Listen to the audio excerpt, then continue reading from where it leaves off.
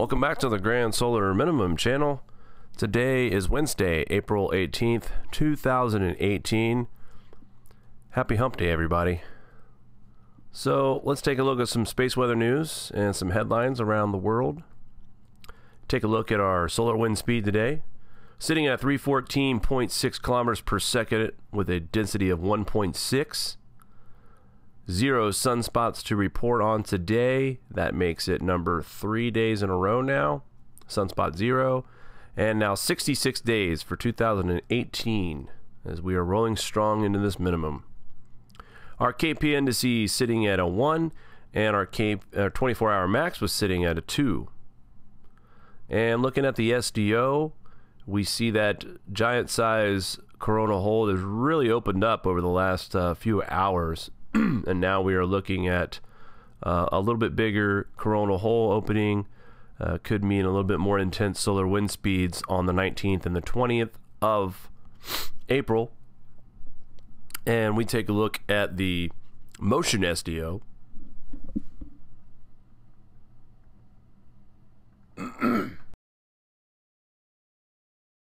Excuse me, folks. Very active region on the eastern limb as it comes into full picture here.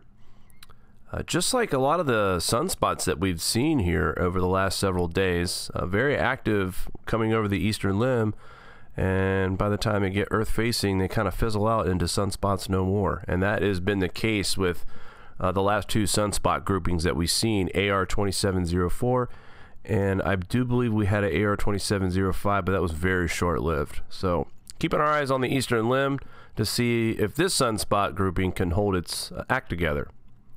Taking a look at our TSI rating as of April 9th, 2018, we slightly dropped a little bit to 1360.685. That was down from 1360.697. So you see how slight the drop is here. But that's about the process and how fast things move when it comes to monitoring the total solar irradiance. It's not something that we're gonna wake up one day and it's gonna drop down to 1359.5 and stay there. If it does, it'll be a brief dip. It'll come right back up. But this continuing declination will take place throughout many years. Let's take a look for a couple of headlines. Gamma ray supernova remnants shed light on cosmic rays. Astronomers are hoping to learn more about the mysterious nature of cosmic rays by scrutinizing 3 possible supernova remnants that are emitting very high energy gamma rays. And here they have an example here. We'll leave the link in the description here, guys. A new astronomy and astrophysics paper presents a meta-analysis of the potential supernova remnants using data from a high-energy stereoscopic system. We'll call it the HESS, Telescope Array Anambia. While much of the study expands on previous research, the findings provide a point of comparison for scientists studying the origin of cosmic rays, energetic particles that fly through the Milky Way at relative speeds. Very high gamma rays are most energetic from radiation and have the smallest wavelengths on the electromagnetic spectrum. They are emitted during extremely energetic events such as the aftermath of supernova explosions. HESS is optimized to find the most energetic gamma rays with energies between 0.03 and 100 tera-electron volts. TeV in parentheses. That's the abbreviation. As expanding layers of an exploded star slam into the surrounding medium, the shocked gas emits radio waves. Sometimes gamma rays too, though supernova remnant has never been seen that solely radiates gamma rays. Yet the astronomers couldn't pinpoint a radio source for 2 of the 3 suspected remnants, possibly because they lie in a crowded plane of the Milky Way. More study will be needed to find better understanding of the nature of these sources, says HESS collaborator Gerty Pulhofer, University of Tübingen, Germany. One of the larger goals of the HESS is, from which the study comes from, is to better understand the origin of cosmic rays. Cosmic rays are unstable, gradually decaying into other subatomic particles and emitting gamma rays in the process. So, hope you got a little bit of something out of this article here, but interesting enough on how they are trying to analyze remnants of supernova to learn more about cosmic rays and their effects. And speaking of cosmic rays, spike in cosmic radiation triggers lightning flashes. And I brought this up. This is an older story. I don't think I talked about it. But India is normally an area that is prone to these lightning strikes. But I wanted to bring this up. They bring up some interesting stats here.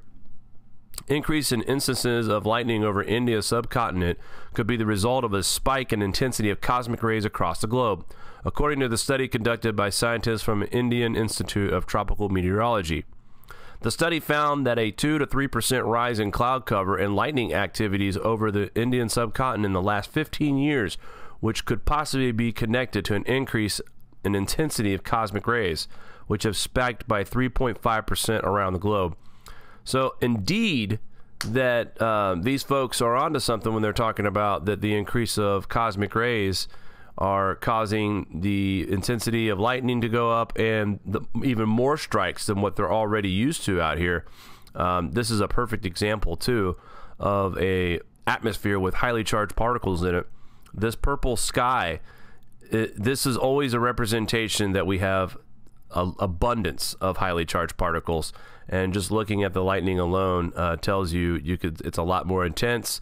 So this is a perfect example of cosmic ray influx and the abundance of the particles that are in our atmosphere with the purple skies and the intense lightning. Link is in the description. Back over to Puerto Rico. Boy, these guys can't catch a break. Island-wide blackout. An electrical contractor working to restore power in Puerto Rico accidentally knocked out a major transmission line on the Wednesday, leaving the entire island without power. Now, they've already been without power since Maria. They got it back up in certain areas, and then apparently what had happened is that one of the subcontractors was driving a bulldozer and took out a high voltage power line, which then domino affected all of the grid, and now they are talking about not even getting power back up for most areas up for another 36 hours. Welcome to Puerto Rico. This is the life we know, says Eduardo Perez, a former Major League Baseball player and ESPN commentator who is hosting the news conference. You know, by the way, the guy that tore the line down, and I'm assuming it was an accident, but you can only understand the frustration of the government in Puerto Rico, and they fired the guy that did this accident. And basically, you can hear in the tone of the of Mr. Gonzalez, you know, he's saying, you know, he's the chief operating officer of this situation here, and he says he's angry. This is the second time in a row, he said. I give the people of Puerto Rico my word. We are going to restore power to every last house. And the reason why I wanted to make that point is that two things. One, you know, when your continent, your state, your country, your city is suffering, and you are in charge, you call the shots, you know, your word is everything at this point. And I can only imagine the frustration of the citizens of Puerto Rico right now, blaming on poor infrastructure. It doesn't matter, poor planning, poor pre-maintenancing. The point is that these people are tired of being in the dark. There's no reason why 7 months later this area shouldn't be restored with power. And the second thing I wanted to bring up too is that, again, you know, what does this have to do with the grand solar minimum? This is just a small example of the possibilities if an area like Puerto Rico or other areas in the world lose the grid. These are the complications of getting the grids back up. You're going to have your accidents. You're going to have mistakes along the way. They had to rewire essentially the entire island. So this story is important to me. It has nothing to do with the grand solar minimum in this instance. But the storm that knocked the power out does have everything to do with the climate changing and how intense everything is. So this is just a small and unfortunate example, and I sympathize for the people of Puerto Rico, and I hope they can get things back on track. This is something I had to throw in here for my friends over there in the UK. I'm super jelly. Starman, everyone else that follows us who's over there in the UK, you guys enjoy this. You deserve it. The beats from the east will seem like a distant memory in parts of England as temperatures soar on what is expected to be the hottest day of the year so far, which is not to say much. As cold as it's been, you know, 60 degrees is probably the warmest day of the year so far at 18. The mercury has reached a high of 25 Celsius, which here in America, that's 77 degrees Fahrenheit. In the southeast, according to forecasters, which is 10 degrees Celsius higher than the UK average. I can't imagine what this is like wearing shorts. I don't even know what those are. After the winter that we've had, I can't imagine exposing any kind of skin to the climate right yet. Here it is, April 18th. Driving around earlier today, a young man was bringing trash cans from the side of the house, and he's wearing shorts. And, you know, instinctively, right now, this time of the year, it's okay to wear shorts. But unfortunately, we're still dealing with winter-like temperatures. But I just wanted to give a shout-out to my friends over there in the UK. Henrik over there in Denmark, hopefully you get some of this warmth as well. Guys, have some good weather. This looks awesome. Get out and enjoy it. Cherish this climate while you can, especially when we're getting above average temperatures. And we go back to the depressing U.S. when it says, will snow in parts of northeastern U.S. Thursday be winter's last hurrah? Maybe. A storm will bring snow and a wintry mix to the interior northeastern United States on Thursday again. And they're asking, is this going to be the last one? Well, a general coating to an inch or two is snow is likely from northern Ohio and parts of northern and western Pennsylvania to western and central northern New York and central and northern New England, as you see here in the map. Because of this time of the year, paved and concrete surfaces tend to absorb a good deal of the sun's energy by day and remain higher temperature than the grassy elevated surfaces at night. So we're looking at more grass coverage. And this was kind of like what we had with that ice storm over the weekend. A lot of that ice and the videos that we put out, you saw a lot of that ice accumulation in the grass mainly, and not so much on the concrete. A little bit in the trees, but that was higher up as well. Along Interstate 95 corridor from Washington, D.C. to Baltimore, Philadelphia, New York City, Boston, Hartford, Connecticut, and Portland, Maine, all or mostly rain will fall. It is possible where and when it rains hard that wet snowflakes or a dash of sleet may be mixed in, which, you know, looking at this precipitation line, we got rain, sleet, and snow. Surely anything is possible here in the Northeast this weekend. I don't know about you guys. If you're up here, if you live up here like we do, enough is enough. Like I said, I am jealous of the UK, but here is what I wanted to show as well. Much of the region can expect a dry stretch, sunny weather from Friday through Monday. That's what I'm talking about, folks.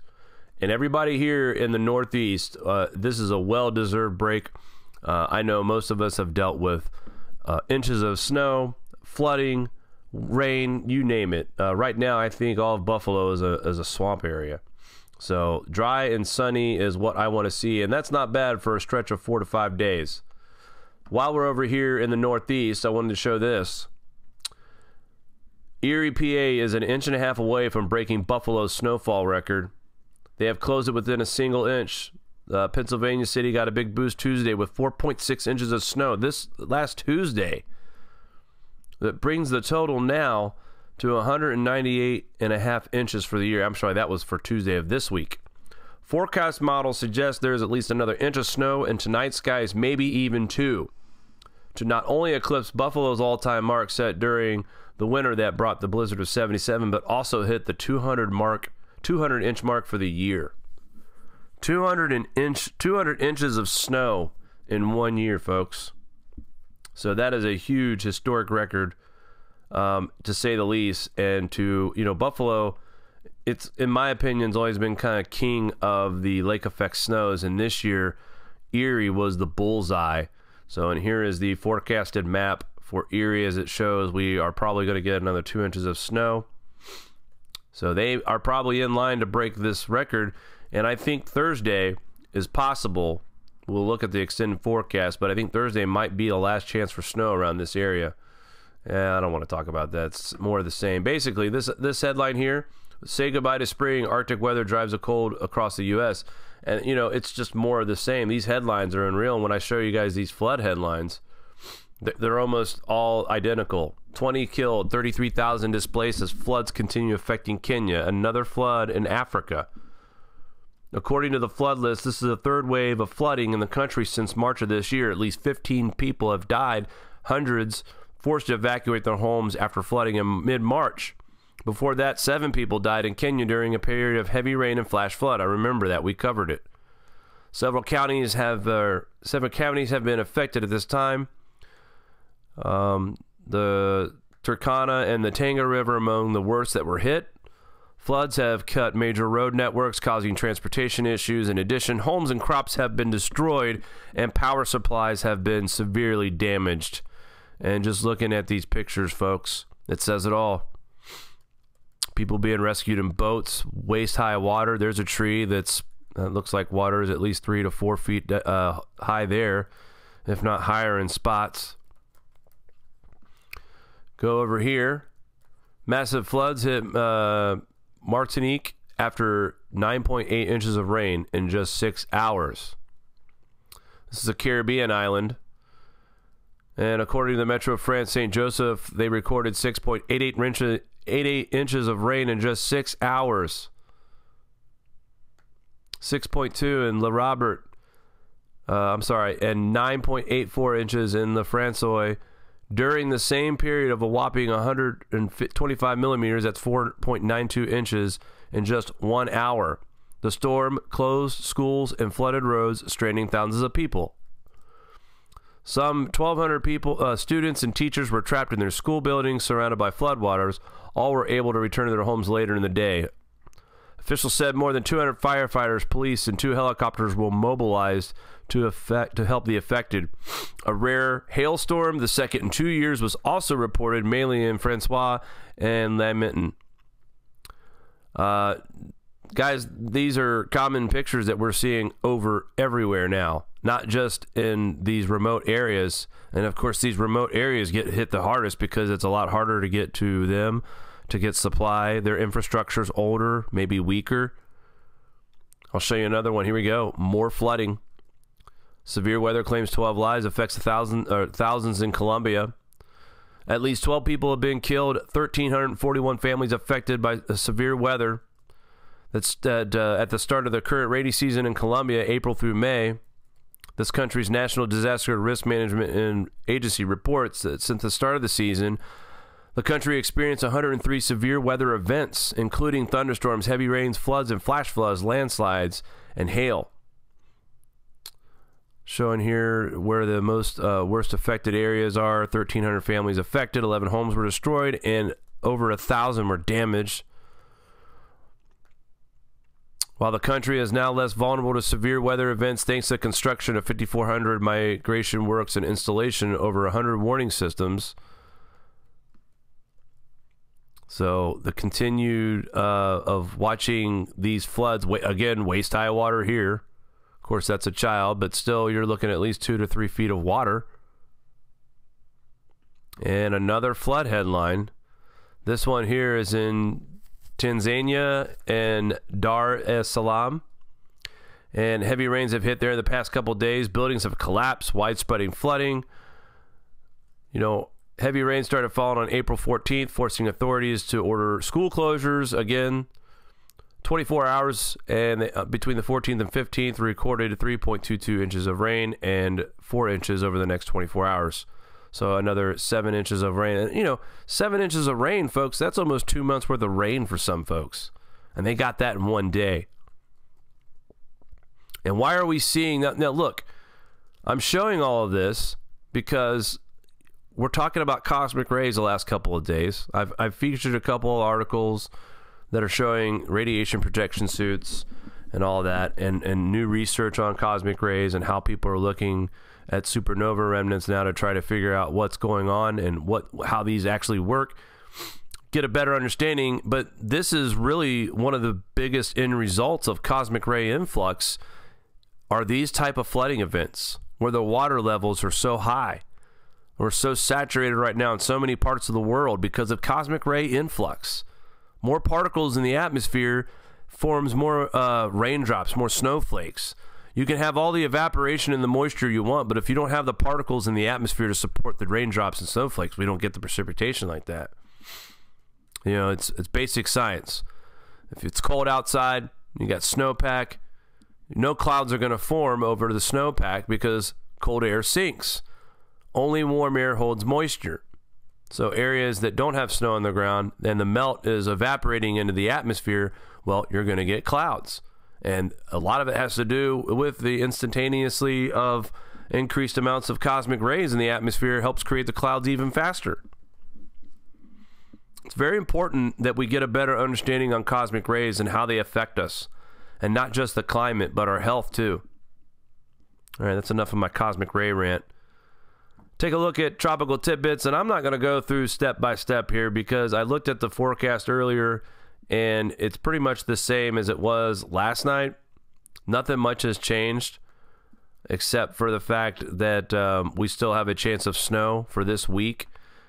The storms in the south that we talked about, the good soaking rain that Texas is going to get, everything looks pretty much the same, even at the end of the month where we see that big trough of moisture going through. I'll pause it real quick. That storm in the south that's going to start here, this is going to be some well-needed rain right here. So Saturday, April 21st, this is the next storm system that will affect any kind of storm situations or aggravate any flooding into the south. And they do look like they're going to get the majority of the heavy rain once again in Mississippi, Louisiana, Arkansas, Alabama, Georgia, and the panhandle of Florida. Once again, you guys will see heavy precipitation once again. So I don't see anything changing with the weather pattern. Now, the only thing that I am looking forward to in the next few days is that we actually get to move out of winter and maybe start some kind of a spring. And looking at the temperature run right here for the next 10 to 15 days looks very promising, even up into the Northeast, as we start to see temperatures breaking into the 50s and getting closer to May. We start to see some 60s pop up in there. But, you know, for the most part, even in April, mid-April, we still see a lot of cold air with us through to about this weekend. And that's when we start to see a little bit of improvement in the Northeast. And I think finally spring starts to kick in, hopefully, for the majority of the country by the 23rd, 24th of April. So I'm crossing my fingers. I'm not going to say this is the last snowfall either, because every time I've done that, we get a bigger snowstorm than the following week. So I'm just going to stop saying the S word and hope that it all goes away and stops at some point. Mari, how are you doing tonight? I am doing just fine. I'm just dealing with the chat. We got some people that are being a little offensive, and it's causing a little bit of a stir. So I'm trying to figure out, you know, what's going on. We might have to block some people. We'll see. This chat's intended to be on topic with grand solar minimum, extreme weather, you know, current events related to that, space stuff, cool weather stuff. Okay. Just stay respectful, folks. That's all I can ask. Yeah, in the chat. I don't think we care about what you talk about in the chat. I think it's all about respect and not being hateful. Not everybody's going to agree.